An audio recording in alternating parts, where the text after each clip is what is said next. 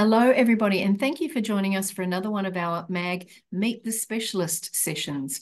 These little short introductory sessions have proved to be a great success, with people watching them as a really great way of getting to know our new specialists or specialists that they didn't know themselves, to see what that person is really like in the flesh, so to speak. Today, we are joined by psychiatrist Dr. Yu-Tang Shen, who has been with us for just a little while, but we're very, very proud to have him on the panel. So without further ado, I'll hand over to you, Dr. Shen. You can tell our people a little bit about yourself so that they have confidence in booking with you, just like we have in having you on our panel. Thank you. Thanks, Michelle. Hello, my name is Yu-Tang Shen. I'm a psychiatrist based in Sydney, working in South Sydney in Hurstville. I'm based in a private hospital at the moment, covering both inpatient and outpatient private work, as well as medico-legal work. I've been a psychiatrist for 7 years, finishing training in 2017. My training has mainly been based in Southeast Sydney, in the eastern suburbs, for much of the time.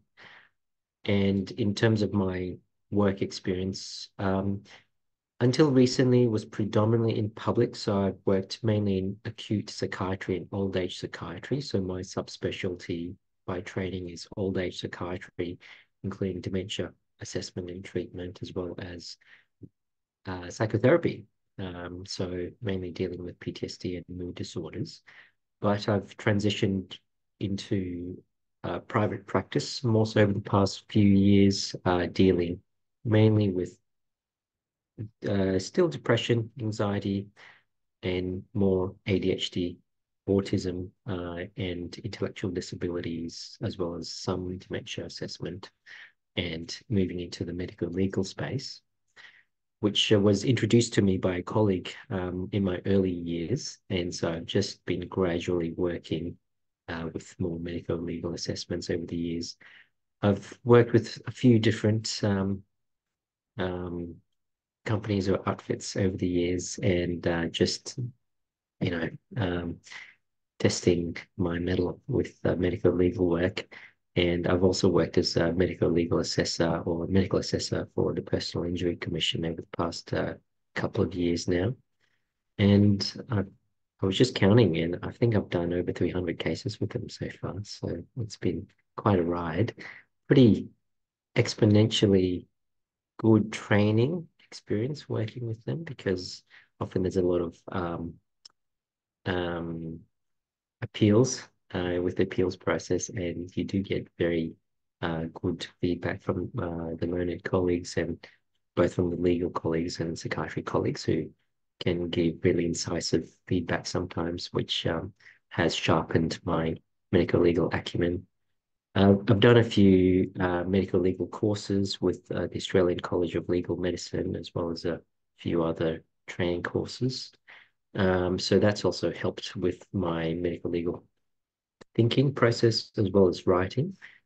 And so at the moment, I'm doing regular medical legal work, still as a medical assessor for Personal Injury Commission, and starting work with you guys now. Fantastic. That's great. I was interested when you spoke about dementia or mental health for the elderly, which is what you were exposed to in some of your training and early practice. And also you mentioned PTSD. Those are things that we see in the medico-legal context quite a lot. And they're often secondary injuries to another event. So, for example, to a catastrophic workplace accident or a motor vehicle accident or something like that. Has that been your experience, that they have predominantly been a secondary injury? Yeah. I mean, that is one of the domains in the PERS, is assessing the concentration and persistence of pace. And so the cognitive changes is somewhat associated with that domain or subdomain. In general, cognitive difficulties can arise with any mental conditions, including depression, anxiety, PTSD, or brain injury. And you do see that quite acutely in the acute setting. But even if someone goes into remission, you still see some residual effects afterwards too. There's also, I suppose, there's also the context in which people are being assessed and their self-reporting, which may or may not um, correlate well with more objective testing. And I do some bedside test of attention, concentration, and performance as well. Although I find that there's ways around that without having to do a formal test or refer out to a formal assessment. But I've had to read quite a bit of neuropsychological assessments over the years, so I'm fairly familiar with them. They don't happen often enough, unfortunately, but I think it'd be helpful to have it more of it, especially if there's any significant head injuries or knocks to the head. You do get to see them a lot with the motor vehicle accidents, obviously because there's head injuries that happen quite a lot. And I haven't had too many catastrophic work-related head injuries come my way. It's been mainly the motor vehicle that's come out with the head injuries so far. Yeah. Right.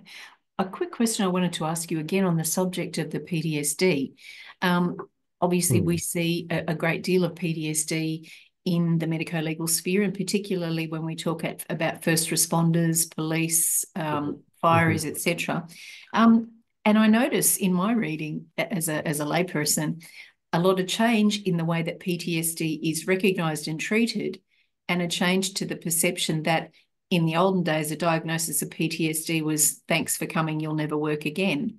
But that we're actually recognising, am I correct in saying that if a person is not in the triggered environment, that they can actually successfully move away from that PTSD? Yeah.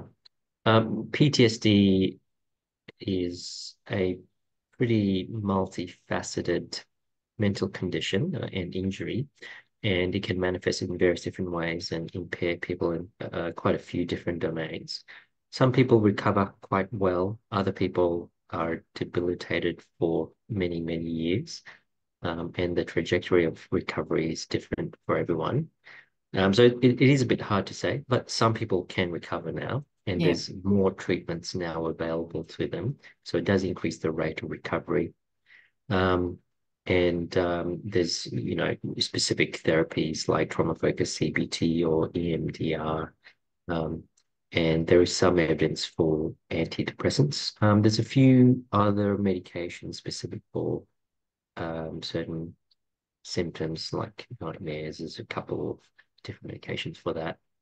Bit of evidence for TMS as well. And on the horizon are the psychedelic assisted psychotherapy, especially MDMA. So that's been approved under very strict conditions for treatment of PTSD. Watch that space. Exactly right.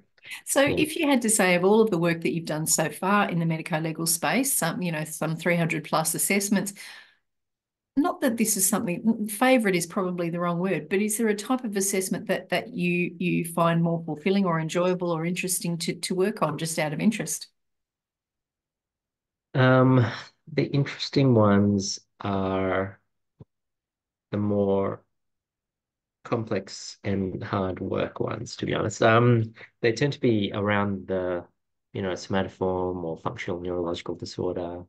There's been a couple of complex cases where there's pre-existing issues in that area, and it's just trying to tease out what happens or what's come before and how much has changed, and wading through all the evidence, almost like a detective. So I think that's been quite interesting, although it does take a lot of intense reading and sustained attention to try and synthesize all the information. That is But definitely true.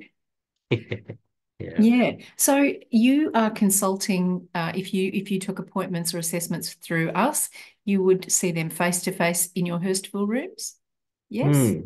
I can, Lovely. or I can do telehealth as Or well. telehealth, of course. Oh, that's great. Wondering if anyone else here has a question. Ken, perhaps, do you have a question to ask of Dr. Shen? No, that is great. Look, These little vignettes, as I said before, are a really terrific way for our clients to get to know our specialists. So today you've met the very lovely Dr. Yu-Tang Shen, psychiatrist, who is available to book through the MAG Cowicon platform, or of course by calling our friendly team anytime.